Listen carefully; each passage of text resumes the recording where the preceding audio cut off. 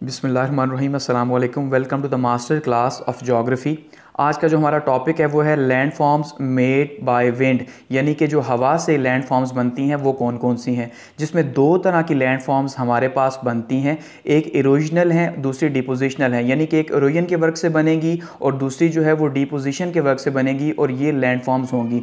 अब बेसिकली जो इरोजनल हैं ये हमारे पास तीन तरह की लैंड फॉर्म्स आएंगी जो कि तीन तरह की बनती हैं, और जो डिपोजिशनल है वो हमारे पास आएंगी चार तरह की डिफरेंट लैंड फॉर्म्स। तो सबसे पहले अगर हम बात करें इरोजनल लैंड फॉर्म्स की, तो उसमें नंबर 1 पे हमारे पास जो लैंड फॉर्म आती है उसे हम कहते हैं ब्लो आउट। अब ये जो ब्लो आउट है ये आपको आपके सामने दिखाई दे रहा होगा। ये गड़ा होता है जब हवा तेज़ी से चलती है सहरा के अंदर, तो क्या करती है वहाँ पे एक गड़ा बना देती है, वहाँ से रेत को उठा के पीछे ढेरी उसकी बना देगी और वहाँ पे एक गड़ा बन जाएगा, जिसको हम ये कहेंगे कि भाई ये ब्लो आउट है। तो ये जो दोनों पिक्चर्स हैं ये ब्लो आउट की हैं जिसमें हवा ने वहाँ पे गड़ा बनाया। और नंबर 2 पे जो हमारे पास लैंड फॉर्म आएगी वो लैंड फॉर्म है मशरूम रॉक। अब ये जो मशरूम रॉक है ये दो तरह की रॉक से मिलकर बनती है, एक हार्ड और दूसरी सॉफ्ट। अब जो हार्ड रॉक है वो तो वहीं पे मौजूद रहती है, लेकिन जो सॉफ्ट रॉक है, आप जैसे देखें कि नीचे का जो हिस्सा है वो बिल्कुल ही इरोजन की वजह से ख़त्म हो गया, तो सॉफ्ट रॉक जो है आहिस्ता आहिस्ता आहिस्ता आहिस्ता इरोजन की वजह से कम होती जाती है और हार्ड वहीं पे मौजूद रहती है और इस तरह से मशरूम रॉक बनती है। और नंबर 3 पे हमारे पास जो आते हैं वो है यार्डिंग्स। अब ये जो यार्डिंग्स है ये क्या है कि एक कब्रिस्तान की तरह का आपको देखने को मिलेगा कि यहाँ पे भी हार्ड और सॉफ्ट जो है वो रॉक्स होती हैं। जो हार्ड वाली हैं यानी जो सख्त वाली हैं वहीं पे मौजूद रहती हैं, और जो नर्म वाली हैं वो आहिस्ता आहिस्ता उसको जो हवा लगती रहती है तो वो आहिस्ता आहिस्ता वहाँ से ख़त्म हो जाती हैं। तो ऐसे में जो रॉक बनेगी वो क्या होगी, यार्डिंग्स होगी। और अब अगर हम बात करें depositional land forms of wind की, कि भाई जो डिपोजिशन से बनती हैं, डिपोजिशन का मतलब क्या है, अपनी पोजीशन को चेंज करना या अपनी जगह को चेंज करना। जहां पहले कोई चीज़ मौजूद थी वहां से उसने अपनी जगह चेंज की और दूसरी जगह चली गई, इसी को हम कहेंगे कि भाई ये डिपोजिशन हो गई। तो इस तरह से जो लैंड फॉर्म्स बनती हैं उसमें हमारे पास पहले नंबर पर जो लैंड फॉर्म आती है वो है सैंड ड्यून्स। सैंड ड्यून्स मतलब रेत के टेले। अब ये बहुत ही कॉमन लैंड फॉर्म है कि जब हवा चलेगी तो हवा क्या करेगी कि एक जगह पे जहाँ पे रेत मौजूद है वहाँ से उसे उठाएगी, अपने साथ उड़ाएगी और दूसरी जगह जाके उसकी ढेरी लगा देगी। इस तरह बहुत सी ढेरियाँ लगती जाएंगी और इस तरह से ये सैंड ड्यून्स बनते जाएंगे।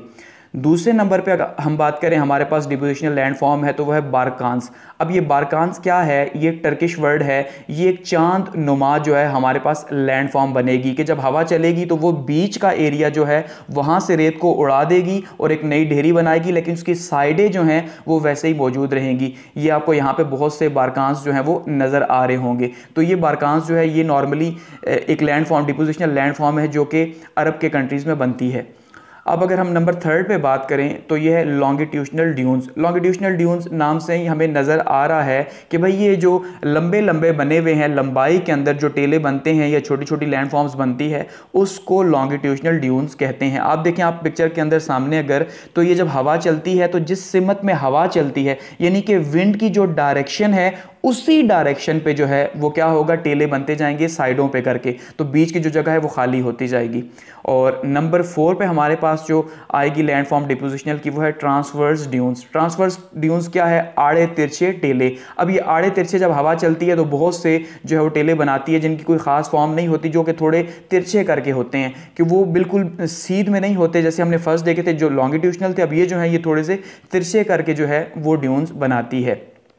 और एट दी एंड हमारे पास आता है लुइस प्लेन्स। अब ये जो लुइस प्लेन्स है ये इरोजनल वर्क की वजह से भी हो सकता है और डिपोजिशनल वर्क की वजह से भी हो सकता है। जो लुइस है ये एक जर्मन वर्ड है जिसका मतलब जो है वो पीले रंग की मिट्टी है। ये पीले रंग की मिट्टी एक जगह से उड़ती है हवा के साथ और दूसरी जगह चली जाती है दूर दूर, और ये बहुत ज़्यादा फर्टाइल होती है यानी बहुत ज़्यादा जरखेज़ होती है। ऐसी मिट्टी के अंदर जो है वो एग्रीकल्चर किया जाता है और दुनिया की बेहतरीन एग्रीकल्चर में से जो है वो जो मिट्टी अगर हम देखें तो वो लुइस प्लेन वाली हमें नज़र आएगी।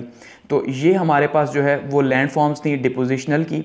इस तरह से हमारा जो ये आज का टॉपिक है land forms made by wind यहाँ पे ख़त्म हुआ। अब हमने इसमें देखा कि लैंड फॉर्म्स जो हैं वो डिपोजिशनल वर्क से और इरोजनल वर्क से जो है वो कैसे बनती हैं।